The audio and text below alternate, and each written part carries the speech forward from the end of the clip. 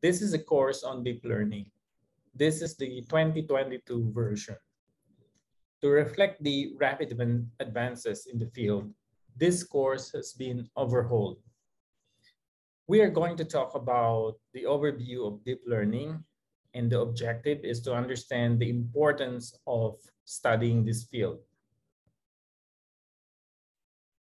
Let us talk about artificial intelligence. Roughly speaking, artificial intelligence can be defined as machines exhibiting animal or human intelligence. Machines are computers that may or may not have a mechanical system or actuators, such as in robotics. We include both human and animal intelligence. Generally, humans exhibit more intelligent actions compared to animals.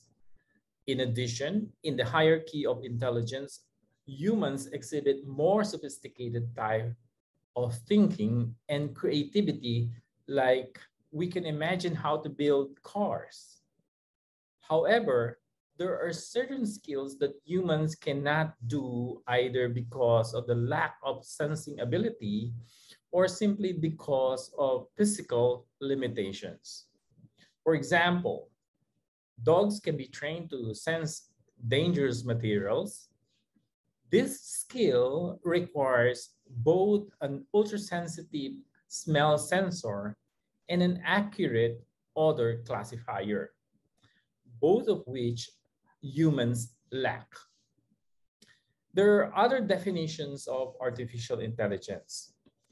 For our purposes, we claim that an agent exhibits AI when it is able to perform a certain task. An agent can be a software entity, or it might have a physical embodiment, such as in robotics. The question now is, building AI supposed to be difficult and complex?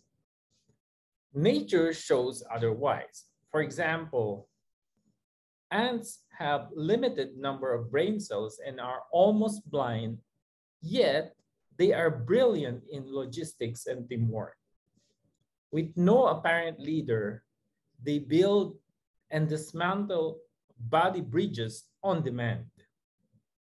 Even the most sophisticated modern-day neural network could not match the abilities of ants.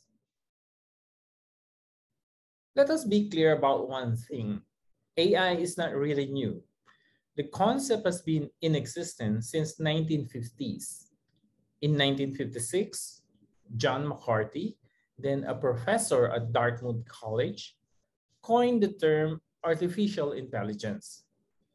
He described AI as every aspect of learning or any other feature of intelligence can in principle be so precisely described that a machine can be made to simulate it. Up until 1990s, symbolists used expert systems to dominate the field of AI. In contrast, connectionists, because neural networks are connected units, struggled to compete. In the 1990s up until 2010s, machine learning as a subfield of AI flourished. Dominant machine learning algorithms like support vector machines and boosting were widely used and popular. ML is primarily characterized by engineered feature learning. In 2012, all of a sudden, a big change happened when AlexNet won the ImageNet 1K competition. Deep learning has since been the dominant field of AI, primarily because it was able to take advantage of the availability of large amount of data and compute to automatically learn features that boost the performance of models. Let us emphasize the differences between the good old-fashioned AI, like rule-based AI, machine learning, and deep learning using face detection as an example. In a rule-based AI, we might formulate a rule like if skin color is present and there is a region exhibiting a certain symmetry, it must be a face. Note that this technique is brittle. It will fail in many occasions. With machine learning, we might use a cascade of HAR filters. Each filter captures certain facial features like eyebrows or the bridge between both the eyes.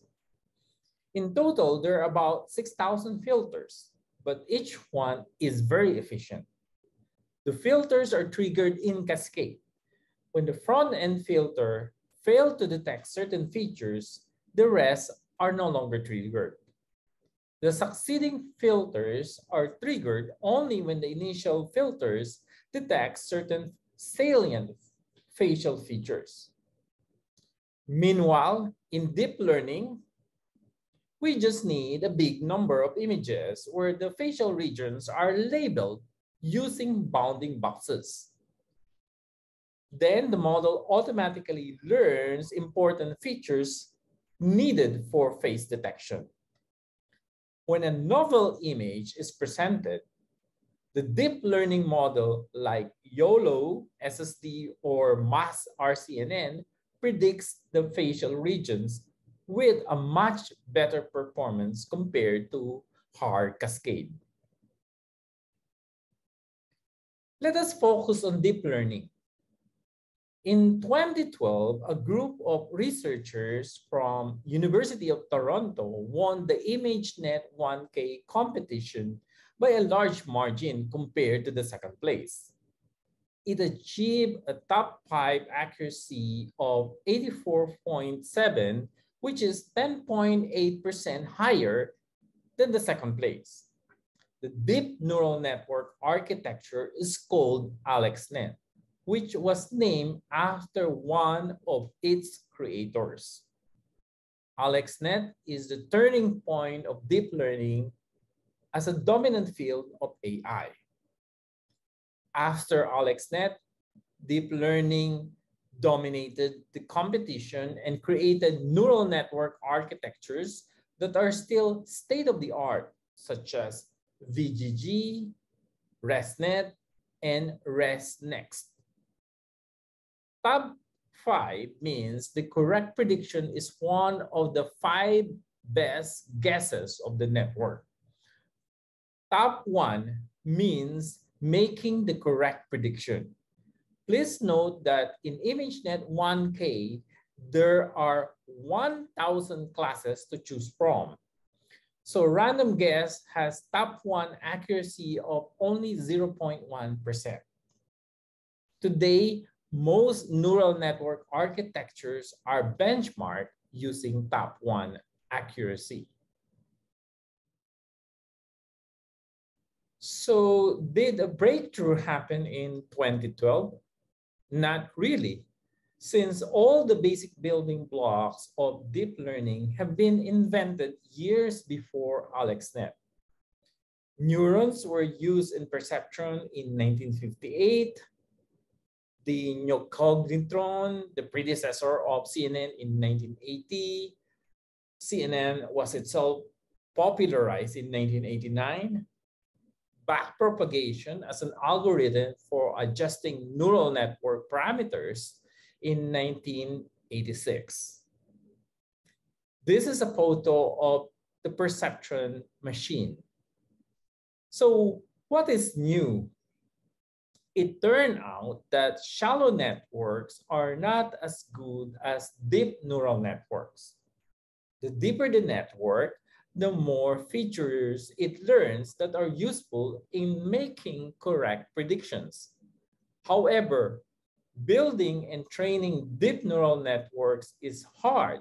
It is hard because it requires a significant amount of computations.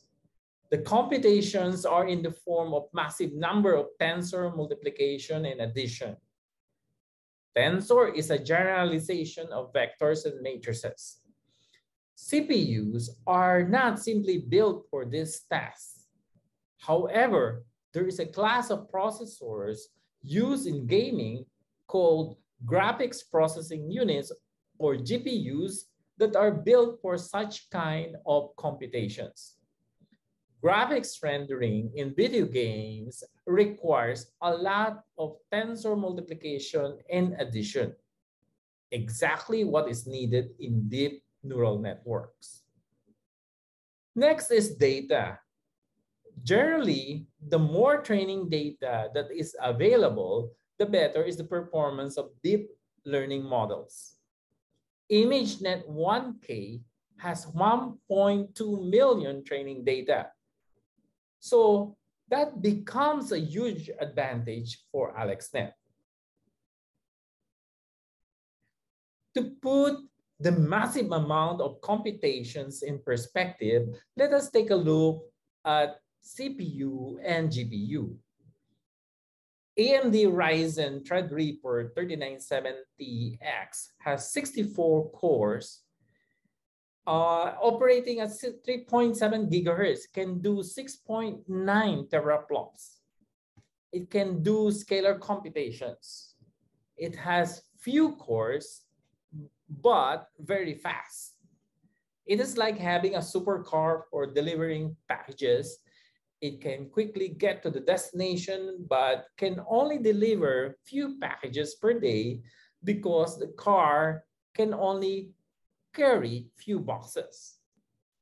Computation-wise, it cannot do massive amount of computations per unit time. Meanwhile, NVIDIA RTX 3090 GPU has 10,496 CUDA cores operating at 1.4 gigahertz. It can do 35.6 teraflops. Roughly, each CUDA core is a simple CPU core. It can do scalar computations and it is suitable for parallel processing. While much slower when it is operating in parallel, 10,000 cores can accomplish a lot of computations per unit time. GPU is like using a big truck for delivering packages, slow, but can carry thousands of packages. Therefore, the net effect is it can deliver a lot more packages per day. Newer generations of GPUs have tensor cores. They can do tensor operations. Let us visualize tensor cores in the next slide. To illustrate how fast is tensor core, this animation shows tensor computations when done step by step versus parallel in tensor cores. Clearly, we can notice the significant speed up with tensor cores. After AlexNet, the rest is history. Today, it is not uncommon to achieve near 90% top 1 accuracy in ImageNet 1K. Please note that at the end of the day, deep learning is not just about performance or accuracy.